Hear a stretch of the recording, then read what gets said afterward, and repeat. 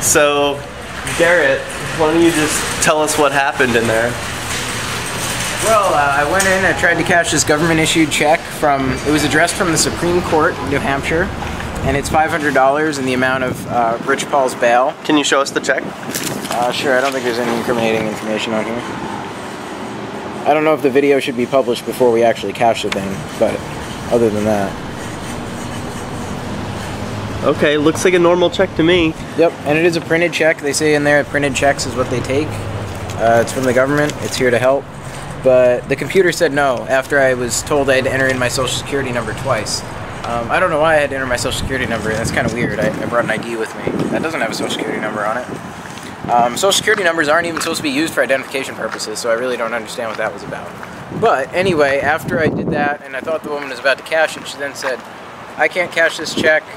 And I said, "Why?" And then she said, "There's a number here you can call to find out." And I said, "Did the computer say no?" And she's like, "Yeah, the computer said no." And it says, "We cannot cash this check, reason number 2. Our decision was based on information provided by Certegy Check Services, Inc. The Fair Credit Reporting Act gives you the right to know what is in your check transaction files at Certegy. You have a right to a free copy of your file from Certegy if you request it within 60 days. If you find the information in the file is inaccurate, you have a right to dispute it with Certegy.